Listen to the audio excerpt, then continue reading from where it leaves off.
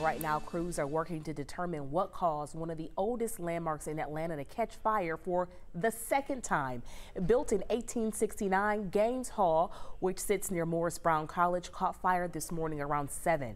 11 Alive's Brittany Kleinpeter is there now with more on what officials have to say about this, Brittany. So Atlanta Fire tell me that all 3 floors of this building caught fire before the second floor actually collapsed in on itself. Because of the condition of the building, firefighters weren't able to go inside and had to put the fire out from the outside using lifts and other machinery. There was another fire, as you mentioned, at Gaines Hall back in 2015 that caused such extensive damage.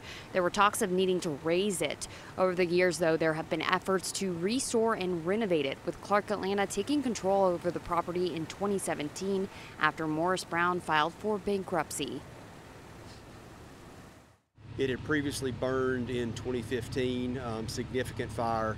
So due to the conditions of the building, this was a defensive operation the entire time. That is correct, and it's probably at this point they're not going to be able to do anything else with it in the future, but that'll be up for Clark Atlanta to determine.